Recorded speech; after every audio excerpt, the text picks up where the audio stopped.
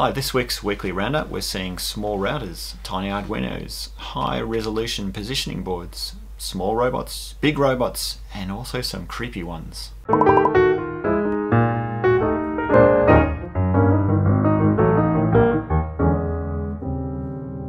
First up, on Kickstarter, there's more educational kits. The SBrick Plus is another Lego-compatible building block that allows you to code up in Scratch, JavaScript for some bizarre reason, and also Apple Swift. It is programmed via Bluetooth and fully supports the WeDo sensors, so you can create some fun and interesting things. Interestingly, I couldn't find any specs on what the Plus contains, so I'm assuming that the only difference to the previous version is the Bluetooth module. If you're a 3D printing fiend, then you'll probably know all about moisture issues that can destroy your prints. The PrintDry is a filament drying mechanism that will solve this problem for you. It's designed to dry and feed the filament into your printer at the same time. Next up on Kickstarter we have robots. The MickMake immersion robot allows you to control a small robot by moving your arms around. You can see what you're about to crash into with a VR headset. Oh, nice tie. Personally, I think it's a bit of a gimmick, but we're going to see more of this heading our way in future. The other end of the spectrum, there's the piloted walking robot. Hang on, are they rocket launchers on the side? Looks like something from RoboCop. Anyway, this is yet another bleeding edge campaign of stuff we're going to see more of in the future. If you're looking for high precision centimetre level positioning, then check out the RTK Box. It uses GPS, BeanDuino and GNSS satellite signals to achieve this without, surprisingly, no IMU on board. The MUSES is an open source transmitter board capable of supporting a whole range of broadcast standards. Want to start up your own digital TV channel? Get one of these, or maybe a broadcast license. Comes in two flavours, one that accepts an HDMI signal and another that just accepts data from a USB port. Has a bunch of GPIO pins for additional control. The PiShield provides an 8-port analog to digital converter and 4 additional I2C ports for your Pi 0. Of course, it can also be fitted to a normal Pi as well. And from Indiegogo. Speaking of tiny, how cool is this? The VoCore 2 is a tiny board designed specifically to be a router. It contains a MediaTek SoC with 200 megabit Ethernet ports, 802.11n Wi-Fi, SD card and a whole bunch of GPIOs. It runs OpenWRT as stock and is powered from either USB, LiPo or PoE. This isn't really a maker board per se, but I thought it was cool, and something we're also going to see a lot more of in future.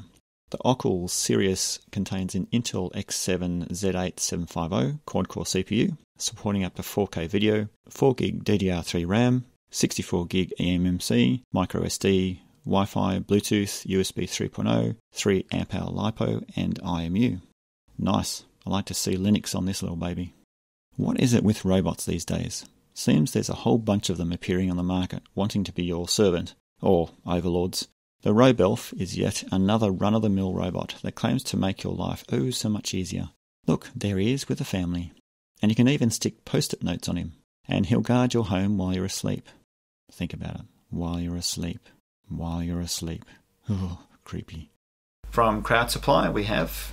There's the thingSoC, which claims to be a gateway between a whole bunch of peripherals and a SoC. Will be interesting to see this one go live. The Mutant, is that how you say it? Is another high-precision navigation board similar to the RTK Box, but is a lot more expensive at $500 US for just the board.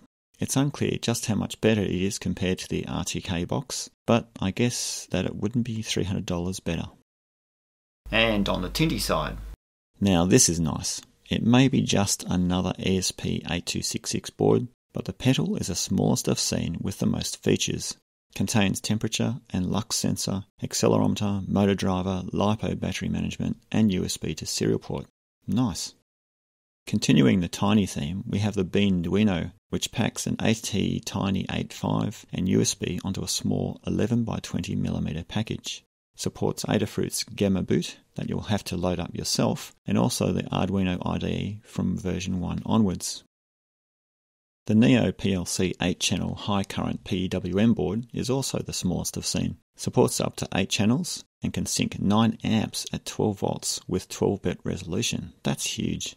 We're coming into Christmas, so grab a couple to control your Christmas lights. These guys also have a bunch of other boards in the neoPLC series. Might want to check out those as well. Things seem to be fairly quiet from Adafruit, SparkFun and Seed at the moment. But these Power over Ethernet splitters are great. PoE is great if you want to deck out your house with fixed home automation devices. No more wall warts sticking into PowerPoints and scattered through the house. This will split up your PoE-enabled Ethernet port to support a whole range of SBCs and devices. Note that you'll need a PoE-enabled switch or PoE injector at the other end. And on the list of cheap Chinese manufacturers, there's Banggood.com, which is sort of aiming to be an AliExpress type online shop. But, you know, it has some interesting products there that you don't find anywhere else. So, another quiet week this week. If I've missed out anything, then let me know. As always, links are below and also on my website. I'm now on Patreon, so supporting me there helps me to produce videos like this. If you enjoy this video, then don't forget to like, and it'll be great to see you as a subscriber if you're not already.